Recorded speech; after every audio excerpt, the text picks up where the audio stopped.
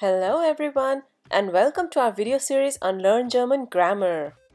In this video, we'll be dealing with the preposition zu and you'll be learning when to use zu, zum oder zur. We'll be doing a few examples and in the end, there'll be a small exercise. You can download a free worksheet based on this lesson from our page on patreon.com. So let's begin. Zu, zum oder zur. Let's first look at a few examples. Hast du ein Papier zum Schreiben? Wie weit ist es von hier zur Post? Wir fahren bald zu euch. So first we learn when to use the preposition zu, die Präposition zu. The most important thing about the preposition zu is that it's a dative preposition. That means any article that is placed after this preposition will be a dative article. If you want to revise dative article, you can do so by watching our video on the same. The link is given below. So here's the first example for zu. Ich fahre zu Peter. When you're talking about going to a person, you would use the preposition zu. Now since Peter does not have an article, you will just simply use zu. The next example is similar. Ich gehe zu meinen Eltern. In this case, meine Eltern will change to meinen Eltern because zu is a dative preposition. Here are some other examples where you would use only zu. Sie müssen 20 Minuten zu Fuß gehen. Also with Haus, you would say, heute bleibt sie zu Hause. Here's another example. Wann geht der Film zu Ende? Some phrases are to be learned as it is. For example, zu Ende gehen or zu Fuß gehen. Zu is also used with specific occasions. Wir fahren zu Ostern nach Italien. You can also talk about other occasions such as zu Weihnachten. So, zu as a preposition is being used basically when there is no article used for a noun, for example with names of people, or when you're using a possessive article, for example zu meinen Eltern, or with a personal pronoun, zu dir. We just discussed that the preposition zu is dative. That means the article placed after it will be a dative article. So, any noun with the article der oder das will change to dem. When zu and dem come together, you can either say zu dem or zum. Let's look at a few examples. Heute muss ich zum Arzt. As just discussed, that when you're talking about persons, you would use the preposition zu. Now since Arzt has an article der, it will change to dem. Zu plus dem will give you zum Arzt. Here's an example of a noun that has an article das. Kannst du mich zum Büro fahren? In this case, das Büro will change to dem Büro. Zu plus dem will give you zum Büro. Zu as a preposition is also used when you're talking about quantity. For example, die Äpfel habe ich zum halben Preis gekauft. Other example could be zu 3%, zu 1 Euro, etc. Here's another example where zu changes to zum. Kommt ihr heute zum Abendessen?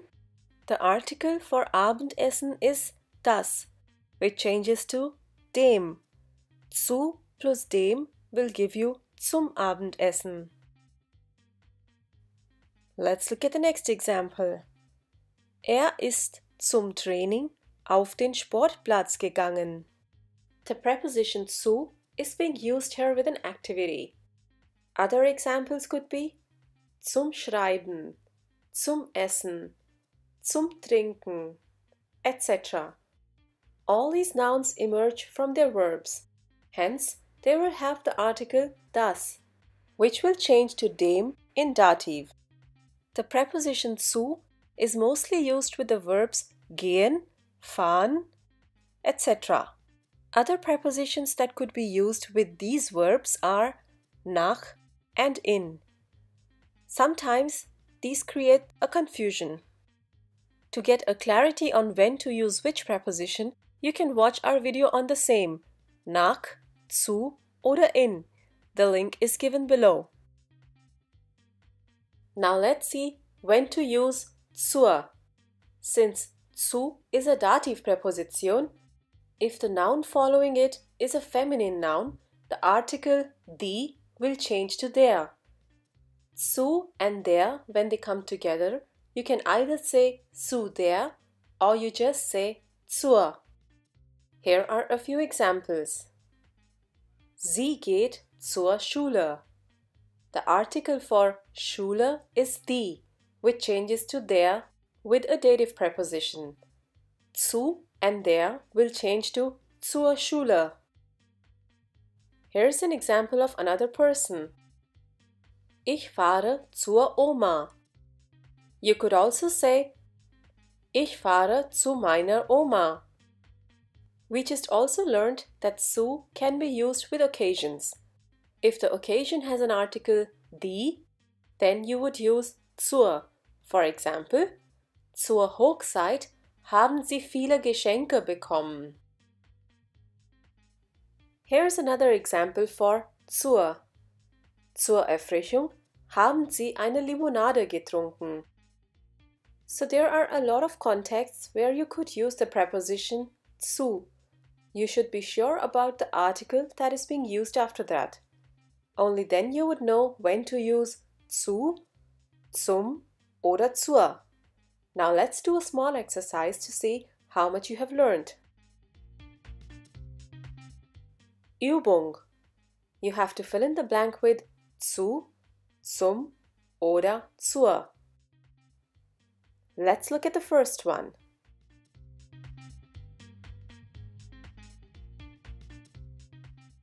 Since the article for Bank is die, your answer should be fährst du zur Bank?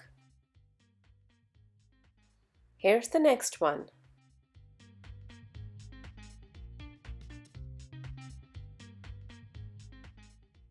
Friseur is also a person just like Arzt.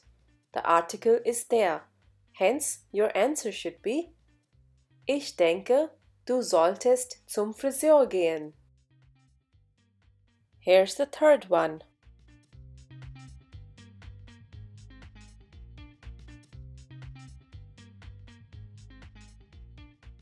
And your answer should be was macht ihr zu Weihnachten?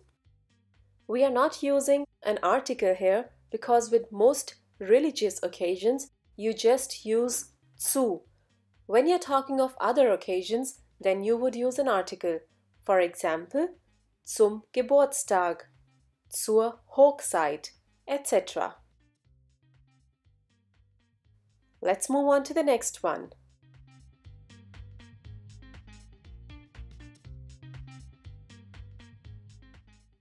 The article for Frühstück is das, which will change to dem, and zu plus dem will give you zum. Hence, your answer should be Sie trinkt einen Kaffee zum Frühstück. If you want to practice some more, you can download a free worksheet from our page on patreon.com. Great! Hope you enjoyed this lesson. To learn about other dative prepositionen, you can watch our video on the same. The link can be found below in the description. Danke! Thanks for watching this video.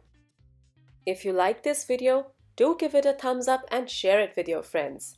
Don't forget to subscribe to the channel for more videos. You can click on the bell to receive notifications whenever a new video is uploaded.